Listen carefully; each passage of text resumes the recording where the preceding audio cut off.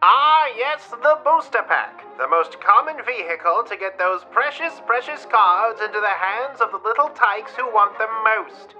The excitement in their eyes as they behold your cardboard-based luxury product. But the little boys and girls will turn up their noses if your booster packs are anemic or bloated. Thankfully, through the power of math and science, we can teach you how to build a better booster. But first, a word from our sponsor. Monsters are among us, stalking the forests and highways of this great nation. Defend yourself with the power of MetaZoo, the trading card game where you can tame these fearsome creatures. But be careful, as your very surroundings can have an effect on how your plans might carry out. You must stay on top of your game to stay alive. MetaZoo, Cryptid Nation. Wide release coming July 30th. Get more information at metazoogames.com. Hello and welcome to Errata, the follow-up to the 7 Deadly Sins where we look at different aspects of game design. Odds are you all know what a booster pack is, a small packet containing a random selection of cards in standardized ratios usually from as low as 5 to as many as 15 cards in each pack. Booster packs weren't always a thing though. Originally, trading cards were included with some sort of treat, such as chewing gum or chocolate. Places like Japan still have these sorts of products, such as these Shinrabansho cards I have here. It was later that the cards themselves became the highlight product, eventually shedding the candy entirely, swapping the wax packs for the more familiar plastic foil. Booster packs are nice in that they are inexpensive and highly versatile as a product, appealing both to casual fans who buy 1 or 2 packs a week when they go grocery shopping, or the heavy collectors who buy them by the box to acquire them in bulk. There is also the middle ground, special product bundles that contain a selection of packs along with some premium items at a slight markup, as well as being an easy way to spice up a starter deck. They are the base currency of a trading card game, the most common way people interact with the product. The thing most filmed on YouTube. Now, of course, there will be those people out there who try to say that booster packs are just like the loot boxes found in video games, and I'm just gonna get it out of the way here. No, no they're not. And anybody who tries to say otherwise probably has a loot box to sell you. A loot box, or gacha mechanic, is a system in a video game where some of the contents of that game are locked behind randomized drops that people pay real money to acquire. They're called gacha mechanics after the sound an egg capsule machine makes as you turn the crank, and they work largely the same way. However, unlike booster packs, not everything contained in them have any value. Unlike with trading card games, which have things like power cost balancing and incomparable features, higher rarity gacha prizes tend to just have bigger numbers to overcome arbitrary difficulty spikes meant to push more spending. Some games also have infamously low rates of dropping anything useful to try to encourage players to press the spend button over and over again, using a tangled web of alternative currencies to conceal just how much they're actually spending. There is no way to exchange these items on any sort of secondary market, with some games even immediately eliminating duplicate items, and if the game ever gets shut down, anything you paid for goes with it, no way to archive your collection or play it again later. On top of that, in the case of things like EA Sports' Ultimate Team, where a new game is released annually and you must begin your collection again, it's like it has a hard annual set rotation with no carryover. Any trading card game that ran itself like that would be laughed out of the room, and I honestly have no idea how Ultimate Team sustains itself without exploiting the worst parts of human volition. Trading cards, on the other hand, are permanent. They are all game pieces that can be used in perpetuity no matter what happens in the future. Even if publisher support for a game ends, you can still play with the cards. In trading card games, that pressure to spend only exists at the highest levels of competitive play. Things like casual or draft play mean people can have fun with a more subpar card collection, and alternative formats such as Penny and Pauper encourage people to use lower tier cards for deck building. There's also the secondary market. Even if some cards you get in packs aren't worth anything to you, they might be worth something to someone else. If you pull an extra copy of a really cool card, the game's publisher doesn't run into the room, rip the card to pieces, and hand you a popsicle akin to how gacha games do it. Instead, through the basic systems of the secondary market, you can get those cards to the people who really want them. Same for the opposite. Have a card you really want but don't want to drop money on booster packs? Just fire up the secondary market to buy or trade for it. Also, booster packs are somehow cheaper? A 10-card booster pack from Pokemon costs $4, whereas a 10-part pull from video game Genshin Impact, which is roughly the same thing, costs nearly $30. I feel like we've gotten off track here. Wasn't this supposed to be a video about making better booster packs through math and science? Yeah! Math and science! Okay, so I keep talking about math and how it can create a better booster, but what does that actually mean? Well, I think I've actually found a sort of golden ratio on what size to make your booster packs. That number is 5% of your set size, rounded up, +1. Again, this is more a trend I've noticed than a hard rule. I have more numbers coming later, and that doesn't mean to adjust your pack size between sets, just set it to a base level, which might be even less if your premier set size is unusually large. The biggest thing this pack size does, from what I can tell, is prevent the problems of both box chaff and box anemia. Like I said, I'll talk about these proportions in a minute, hold tight. So, for example, a typical Magic the Gathering set is 280 cards. 5% of that is 14, plus 1 is 15. An average Pokemon set is 180 cards. 5% of that is 9, plus 1 is 10. A typical Yu-Gi-Oh set is just 100 cards, so 5% of that is 5, plus 1 is 9? Okay, there are definitely factors that can affect this golden mean, but let's take a look at these Yu-Gi-Oh numbers and break down where there might be a problem. So, for an example, let's look at the Yu-Gi-Oh set Phantom Rage. Since the start of 2020, a Yu-Gi-Oh booster pack contains 9 cards, 8 commons with 1 foil rare or better. Phantom Rage has 50 common cards in the set and a deck cap of 3 copies of each card, meaning a full set of every common totals up to 150 actual cards. Now, a booster pack of Phantom Rage contains 24 booster packs, and with 8 commons per pack, times 24, that gets us... oh dear. That's 42 cards a player will never need. In fact, that's nearly an extra copy of every common card in the set. This is box chaff. Box chaff are the cards inside a booster box that a player will never need. And I don't mean like, this card is trash, I'm never gonna need it. I mean cards at a quantity above that which are allowed in a deck. Any given player only ever needs 1 complete playset of any card. Even if they build multiple decks, most players are happy to shuffle a few cards around when they get ready to play, with only those who want to play the decks they make against each other needing more. So here's where the conundrum shows up. While a player has gotten more copies of every common than they will ever need, they have maybe 1 copy of half of the set's rare cards. If a player wants to get more of the rare cards by buying a second box, they literally need none of the common cards in any of the packs inside that box. Everything that isn't the rare card is literal garbage as far as they're concerned.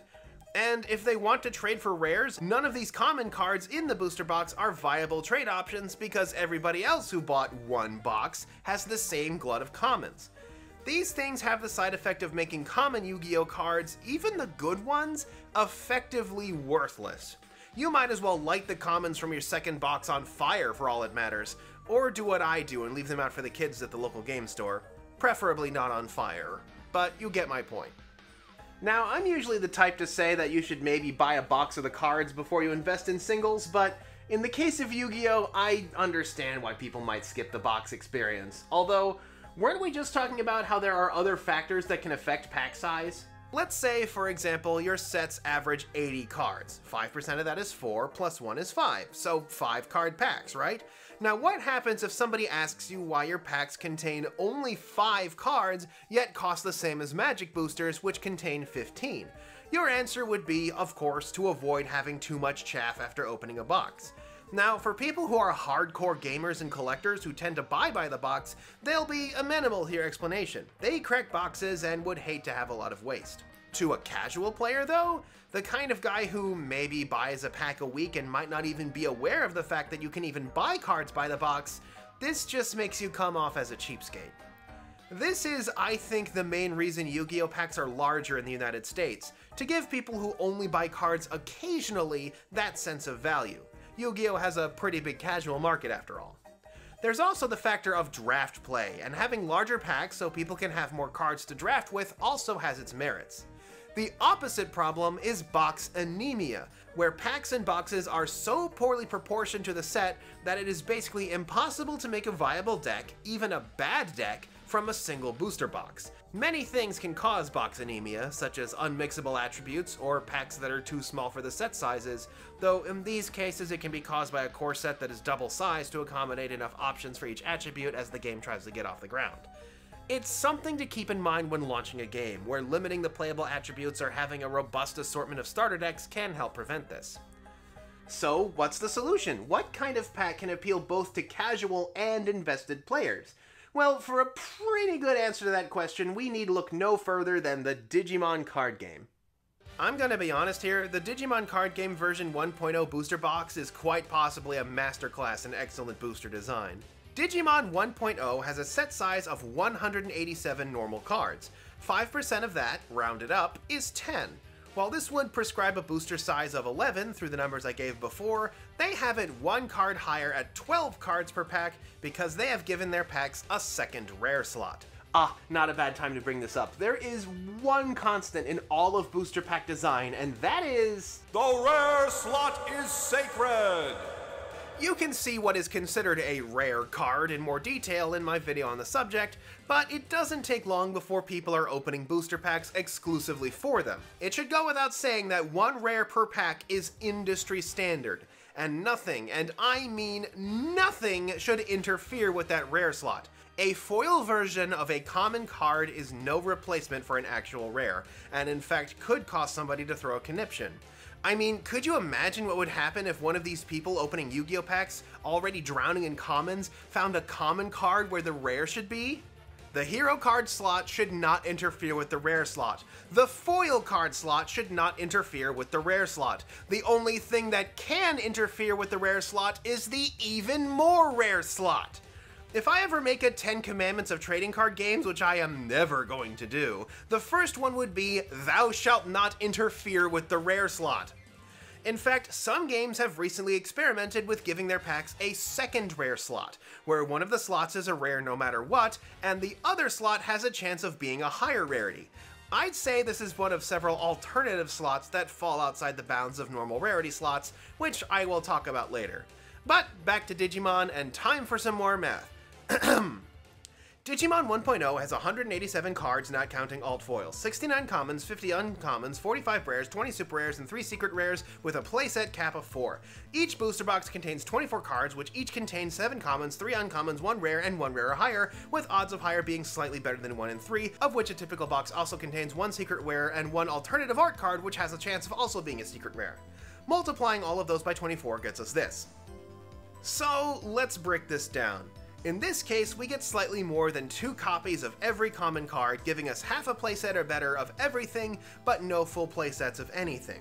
We get 1.5 copies of every uncommon card, meaning at least 1 of each, and half again at 2 each, along with 1 copy of roughly 2/3 of the regular rares, barring the occasional doubling as seen in my box, and 1/3 of the higher rarities.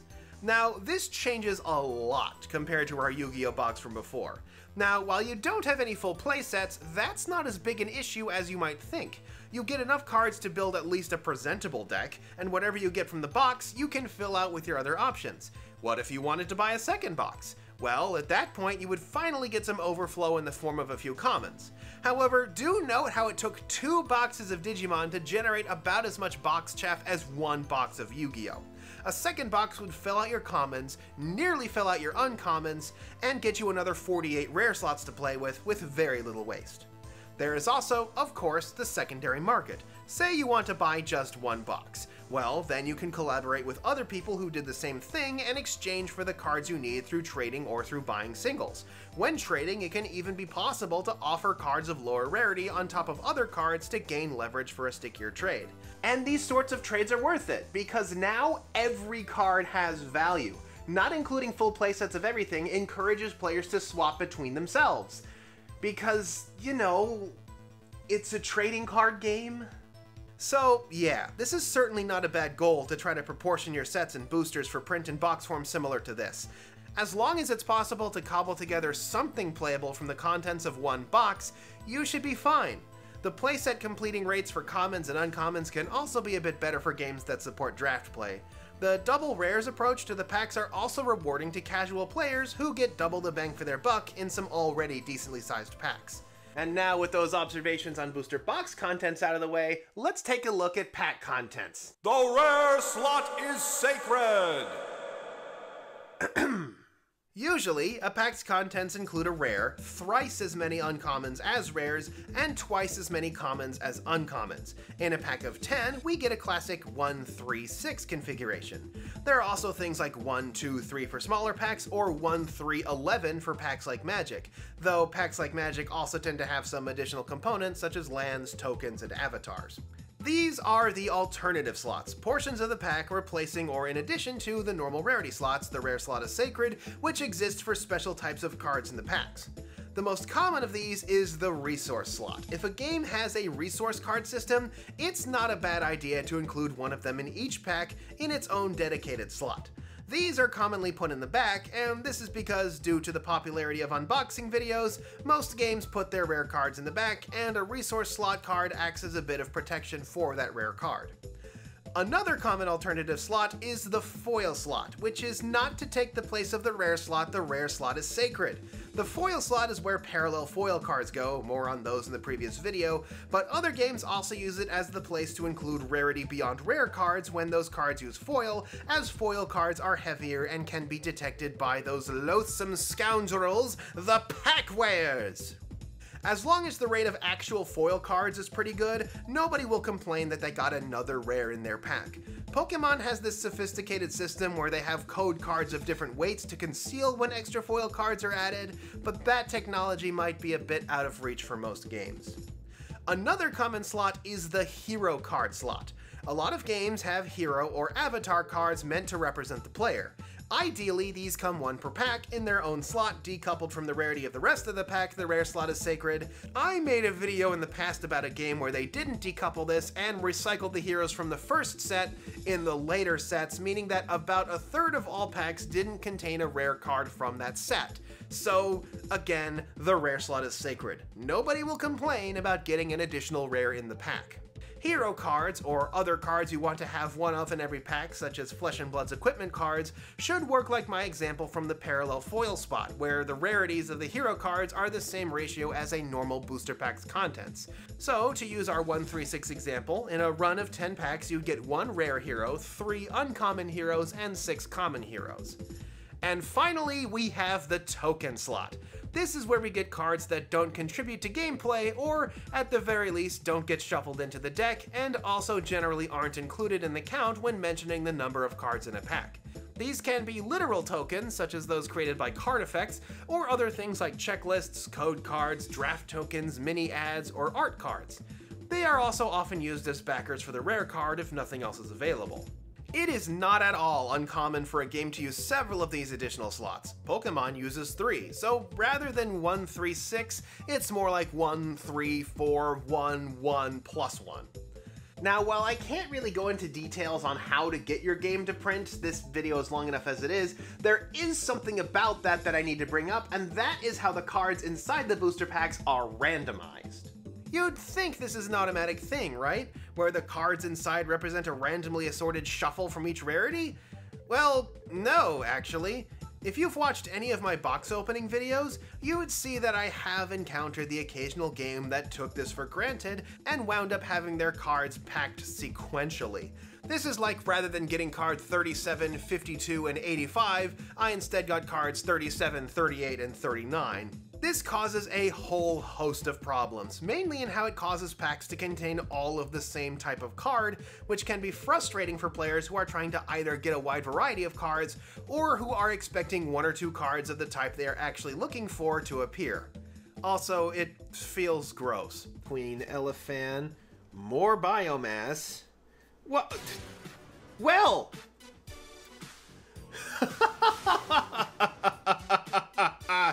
I'd hate to be the guy who opened this pack, said the man who did in fact open that pack. It's the same with packs containing duplicate cards. It actually happens a lot in several games from 1995 that I've gotten the chance to open, but it also feels super gross. Only forgiven if the duplicate comes from the foil slot, because technically it's not quite the same card. Now, when it comes to randomizing cards, this shuffling or collating is usually done with a combination of machines, but also on the printing sheets themselves, rearranging the cards of each rarity so the cards going into those slots are already randomized. Fancy printers like Cardamundi offer this service themselves, but if you're printing on the cheap, like out of China or something because you're not a multi-million-dollar company and kinda have no choice, you might want to randomize those sheets yourself, or at the very least make sure it gets brought up with the printing service you plan to use, as, like I said, it's something you apparently need to ask for. Sorry to drag you into this again, Beast Clans. And when it comes to how many packs to include in a booster box, common totals are usually multiples of 12, such as 24 or 36. But a neat idea to keep in mind, most booster boxes are 2 packs wide by 1 pack deep, with larger boosters going for 1x3s. Tray styles used to be a thing, but they've mostly been phased out as the narrower box profiles take up less shelving real estate, which is better for stores. The thing is, if one of those stacks measures at least 180 cards tall, then the box can store the cards inside on edge in a temporary fashion like a regular card box. It's another one of those little things I like to point out. Most printers have set box sizes already, so it pays to follow their lead. Just have a good idea of which pack scaling gets you the rarity spread you want. Specially printed alternative art or foil box topper cards are a common incentive to add to booster boxes as well, but see my rarity video for some advice on how to handle those. The box itself is usually stylish, bearing some important artwork or iconic characters and clearly stating what is inside. Bare minimum how many packs, how many cards in each. Many games even include rarity breakdowns and odds on their boxes as well. It's best to stick to that sort of information on here, so it's not really a big priority to include your game's lore or your chili recipe. I really have no words for this. In another cute twist, in Flesh and Blood, every booster box contains the same set of 24 draft tokens, so setting your token spread to match up with the number of packs in your box is also a stylish choice. Speaking of stylish, some folks get fancy with it, like how Force of Will includes a hard box or how Legend of the Five Rings use tins in their waning years, but those really only matter to gamers with a taste for quality production who buy by the box and might not be worth the added costs. Another common booster box configuration is what I call the half box, an industry standard set by Magic's Fat Pack and Pokemon's Elite Trainer box. These are usually the priciest goods sold in non-tabletop gaming stores and contain less than half a booster box's worth of packs, usually 10, but they also tend to get packed with a big load of supplies, such as premium counters, card sleeves, promo cards, and basic resources, with the box itself often being a storage container. Using different numbers of booster packs as an upselling method is far from uncommon. There used to be a heavy presence of these things called collector's tins, with a set of boosters and a special card contained in a metal tin that allegedly acted as card storage. These have been largely phased out in favor of cardboard gift sets, which is good. Tins were terrible for actually storing cards in. Frankly, I'm just waiting for more games to just load up a standard 500 size with their half-box goods, similar to the Spoils basic box of awesome. But in general, people tend to be okay with reasonably priced product that contains a few packs and some sort of premium item or card as, and I've mentioned this before using a staple Pokemon card as an example, people are willing to pay a bit more for a guarantee. A bit less common is games experimenting with pack size. Games like Yu-Gi-Oh! Have special premium sets where they put out a smaller set with fewer cards per pack, but the contents of those packs are always foil. Flesh and Blood did something similar with the constructed-only set Crucible of War.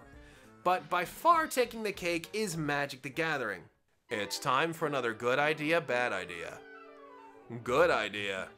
Selling a 35 card pack for $7. Bad idea. Selling a 15 card pack for $25. The end. The traditional 15 card pack from Magic the Gathering is now specifically called a draft booster for draft play.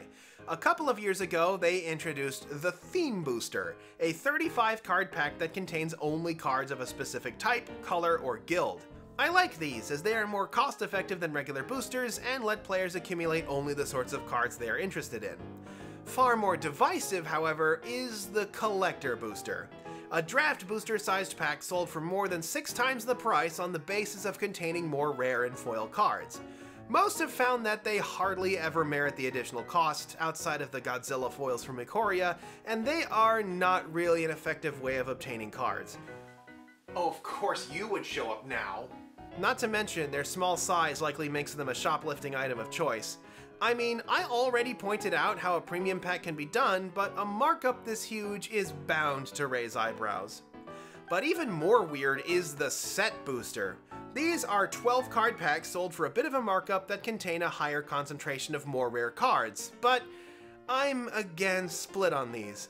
Most of the set boosters I've gotten tend to be loaded with uncommons instead of commons, which is certainly a better value than a draft booster, but I will admit that it does stray a bit too far into the territory of being kinda loot boxy by having the number of rares in a pack be highly volatile, somewhere between 1 and 6.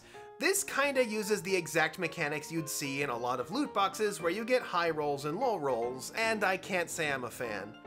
Okay, so yeah, a booster pack can be kinda loot boxy when it's designed to be loot boxy on purpose, but the set booster is definitely an anomaly and not the rule. I mean, if you want to mess with the number of rares in a pack, why not go all or nothing? An occasional feature found in some card games is the Rush Pack, though Force of Will players know it more as the God Pack, where once in a blue moon, somebody finds a booster pack where every card in the booster pack has been replaced by cards meant for the rare or higher slot. I guess God Pack is an appropriate name, seeing as...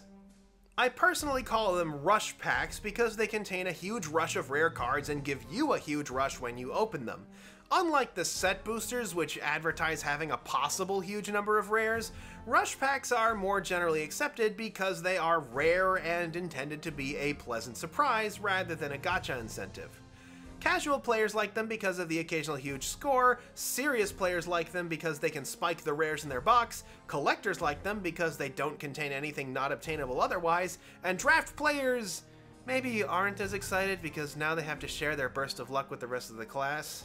If you're gonna introduce these, maybe avoid advertising them so people can be pleasantly surprised when they encounter them. The idea to make them once per box can be tempting because any box buyer would love a guaranteed rush pack per box, but if you've ever run a game store, you'd know that once the pack with the top rarity card gets pulled, the other folks at the store will demand the store open another box before they will buy any, leaving a big trail of half-empty booster boxes in their wake. It's why so many games have dropped a lot of their once per box sort of items, instead opting for a twice per box setup, like Digimon's guaranteed alt art card potentially being a secret rare. So maybe a rush pack should be either less than once per box or slightly better than once per box to have some boxes that occasionally have two. I do some more direct analysis on booster packs and boxes in some of my videos in the Docs Game Club playlist, which I'll add at the end, though apparently some people find them boring because I, actually talk about the cards in the packs rather than just flashing straight to the money cards. But if you're one of those sorts of people, what are you even doing here? I hope this video has been helpful, encouraging you to think more on your own about your booster pack and box construction, rather than just copying how the big boys do it. I mean, who knows, maybe your game would do well copying how Magic or Pokemon does their booster packs, but it might just as likely be that you'll find more success with something in between. Keep these things in mind and you too can build a better booster. Join us next time on Errata Text.